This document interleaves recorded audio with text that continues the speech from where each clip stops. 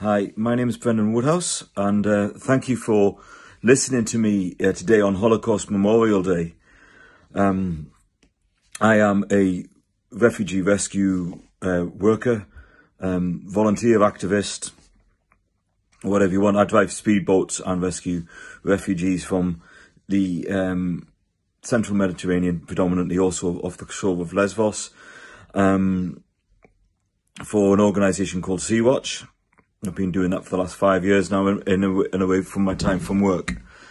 As you can probably imagine, I've been to and seen quite a lot of things in that time. And yeah, so I'm here to talk about Holocaust Memorial Day. I've not got long, so I'm just going to smash straight on. So thank you for listening to me. Following the end of the Second World War, we promised we'd learn a whole load of lessons. It was supposed to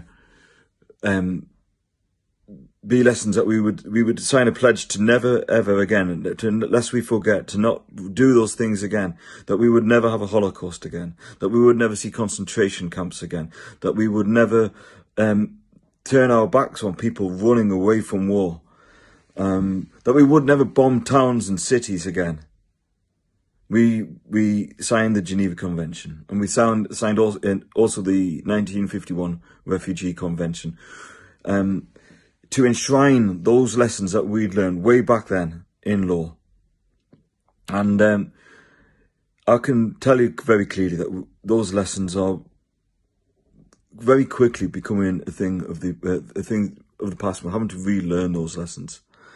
There are refugees crossing the central Mediterranean Sea every single day, and we are turning our backs on them over and over and over again. And we hear from them of the experiences that they've had of concentration camp-like places in Syria and in Libya, where again these things are happening. They're happening on our behalf, on our government's own knowledge. We are aware that these things are occurring. And people are fleeing from wars and hiding. And just like Anne Frank tried to get away and we turned our back on her, we're turning our back on refugees today. And history is important. Holocaust Memorial Day is important because it gives us the opportunity to reflect on what has happened and on the promises that we made to ensure that they wouldn't happen again.